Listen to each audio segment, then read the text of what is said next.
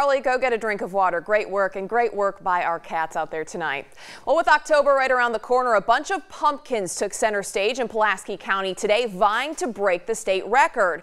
You've got to see it to believe it. We are talking about 1,500-pound pumpkins. Alexa Helwig has the story. Pumpkins are a staple when fall rolls around, but have you ever seen one this big?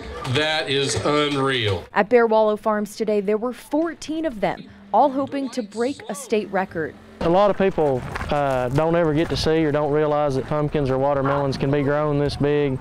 They think all that there is out there is just what's in a pumpkin patch, typical 5 to 10 pound pumpkin or watermelon. But these pumpkins ranged from 600 to more than 1,000 pounds.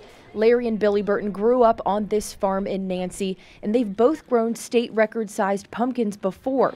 After taking a few years off, they decided to join forces and try to break the record together. So we teamed up this year and decided we'd grow together, and so we grew this one together as a team. Weighing in at 1,578 pounds, this giant pumpkin fell just short of the state record. But they still took home first place. Although the growers look forward to the weigh-off every year, they like to stay competitive. We have another guy in Pulaski County here, that two brothers that have the state record right now, so we're always competing with them, and we ride each other pretty hard, but it's all in fun. The winning pumpkin will be at Bear Wallow Farms until the end of October. After that, they'll cut it open and save the seeds, hoping to grow an even bigger one for next year.